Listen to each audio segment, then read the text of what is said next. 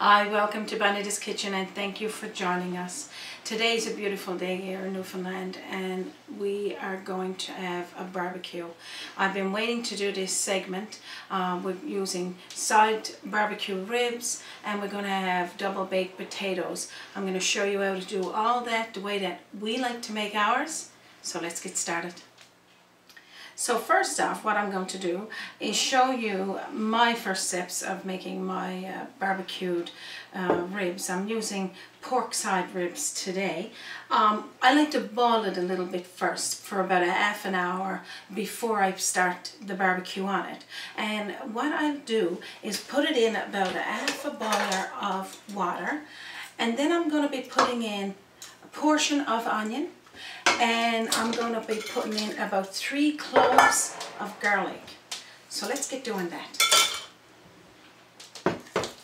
Okay, so I'm just going to cut open our garlic. So that's 3 cloves of garlic that we will put in here.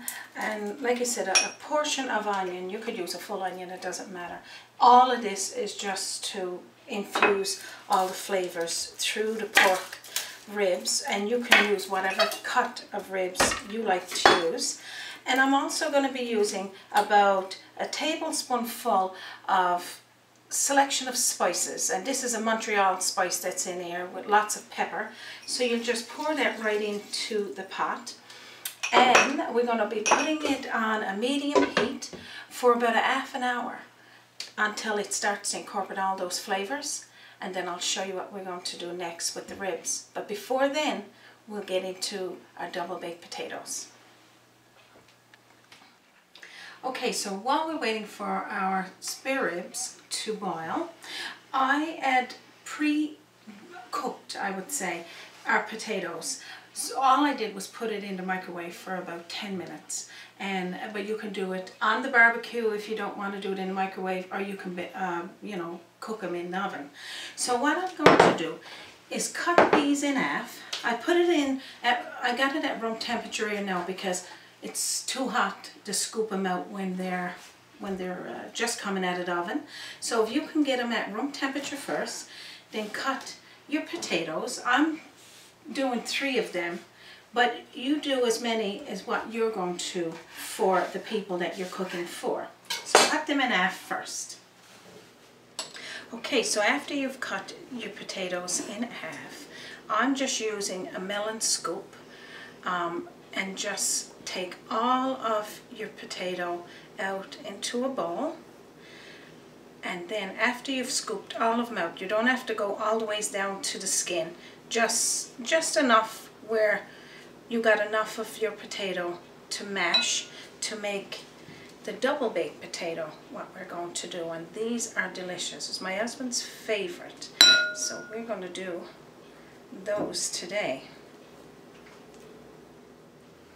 Okay, so if you want to scoop yours out while it's hot, that's okay too, but I just find it's too difficult to handle. Just have it warm so that your butter can melt in it, and that way it works out nice. So we're going to do these as well on the barbecue. Now you can do these double baked potatoes in the oven if you don't want to do it on the barbecue, but the top rack would actually serve the same purpose because you really only want them to just melt all of that butter and the cream and everything in together, and of course cheese. So just keep scooping it and I'll show you what's next. Okay, so after you've scooped your potatoes out, you're just going to put it onto a pan with some foil wrap on it, and that way you can put it to your barbecue.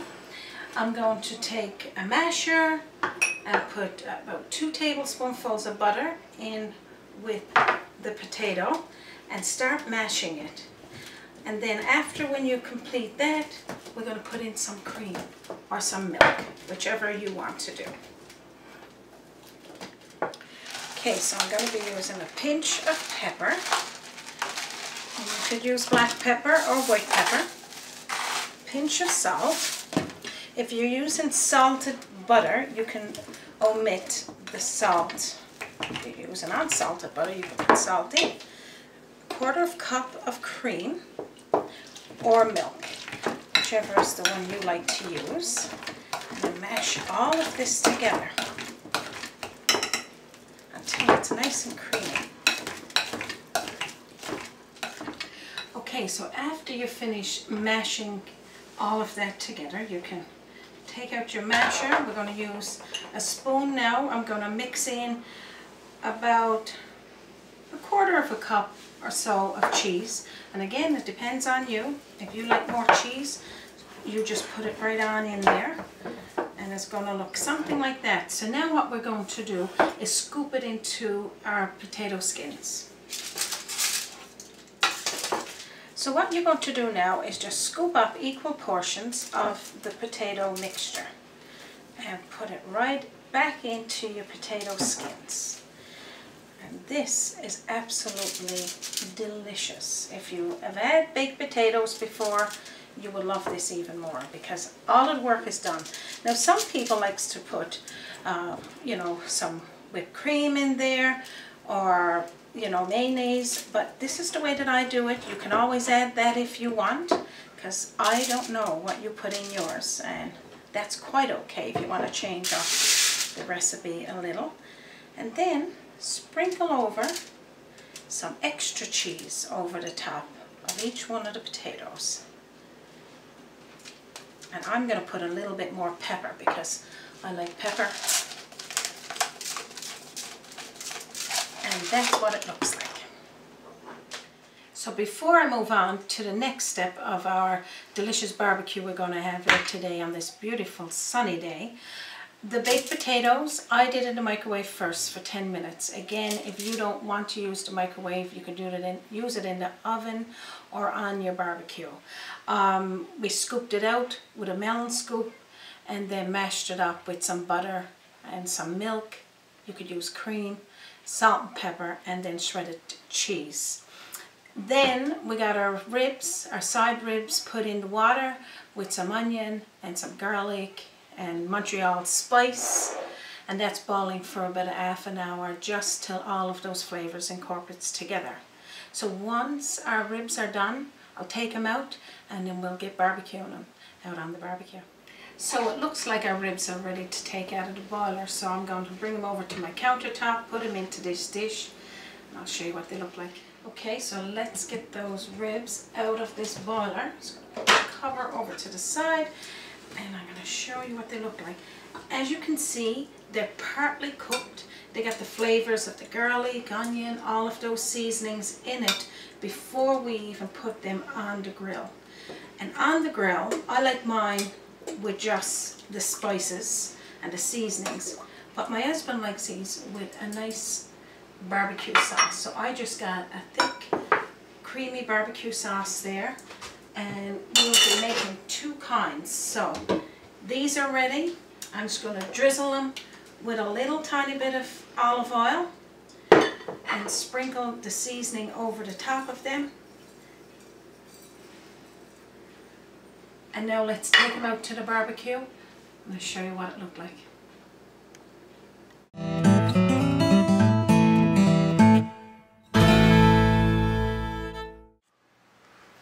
Okay, so I'm outside on my front deck getting ready to barbecue. But before I do, I haven't turned it on yet. So for those of you that of course got a gas barbecue, I clean it between so I don't have all of that grit on my barbecue when I'm ready to barbecue.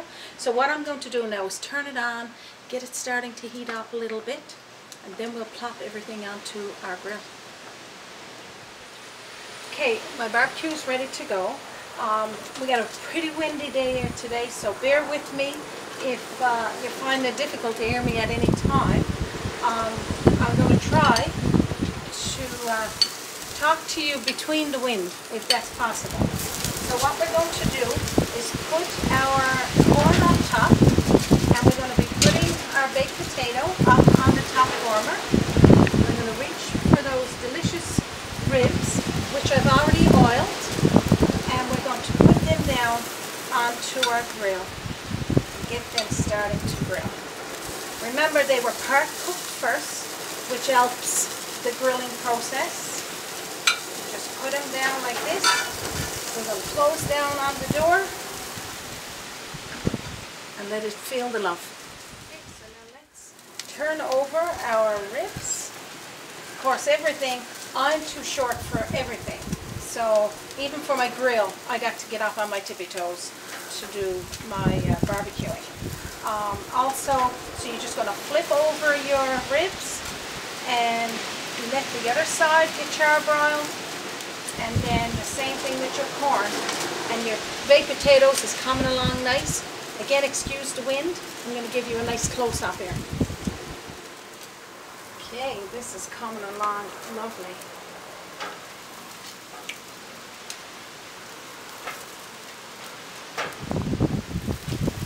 Okay, so we are about 15 minutes into our grilling and we don't need very much. So what I'm going to do now is put half of my ribs with barbecue sauce and the other half I'm going to keep them grilling like this. But everything is coming along lovely. As you can see, charbroiled. Beautiful. Okay, so again I'm just using a nice thick barbecue sauce, hickory smoked. I'm going to put it on 3 of the ribs. I'm going to leave the other 3. I like barbecue sauce, but I love it just grilled more. So I'm just going to flip these one more time and flip the barbecue sauce side over. And then I'm going to put equal portions on that side. And this is coming along lovely. Okay, so I'm just going to put some more barbecue sauce on this side. It's coming along nice. And usually, a little secret, my husband is usually the one that does the barbecue in our family. But for today, for our show, I'll do it for you. So it's coming along nice. I'm going to put the lid down for a few more minutes. We'll take it off and show you what they look like. Okay, I'm thinking that our barbecue is done. I lowered the double baked potatoes down onto the grill just to give it that little bit more of a quick heat. The ribs are all done. And I got myself a small drop of wine because I was told that you can't have a barbecue without a beer or a glass of wine. So I got that there. So what I'm going to do now is take this off the grill, take it into my kitchen, and show you what it all looks like. I hope you found that portion of Bonita's kitchen interesting because it was so much wind out there. It could almost blow the eggs out of a chicken. That's what my husband told me to tell you. Anyway, so let's plate up this delicious meal. It was well worth it. So again, I'm going to be putting a corn on the plate. That's the barbecue one. This is just the grilled. It's coming a little closer and I'll show you. Okay, I'm going to put one there for now. I'm also going to put a little bit of sour cream over the top of my baked potato. So now this is as good as it gets. So we got our grilled corn, our nice pork side ribs, double baked potatoes. Delicious. Can't wait to have a taste. What I love about having a barbecue, we can do everything on the barbecue, and of course if you want to put out some vegetables and grill them, you could do that as well, and that is quite simple. Just put it on your top grill. I'm going to have a little taste of mine. The barbecue one is for my husband. I'm going to have a taste of the one that's just grilled.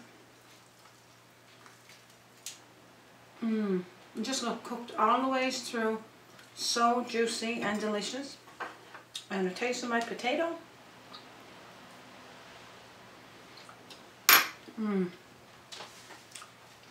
Delicious.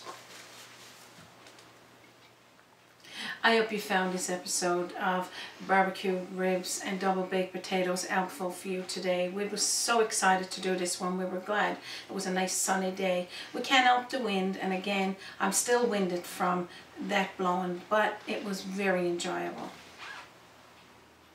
Of course, we all know so many ways, different ways to barbecue, make homemade barbecue sauce, you know, and, you know, the way that we grill you know, black smoking grill to the way I did it with balling it first. I like to do that because it's less time on the grill. So again, I hope you found it helpful. And if you did, please subscribe to Bonita's Kitchen. Up at the top right hand corner, hit the link on YouTube and it'll prompt you to what you need to do. You can also visit me on www.bonitaskitchen.com, my Facebook page, and send me a tweet on Twitter. And before I end my program, send me a message. Let me know how you barbecue, what you like to barbecue on your grill. And remember that Bonita's Kitchen is a teaching tool to help you that don't know how to cook, grill, or bake, to show you how to do it on Bonita's Kitchen. So from my kitchen to yours, I'm going to say cheers. I'm going to get into this delicious meal, and you have a wonderful day.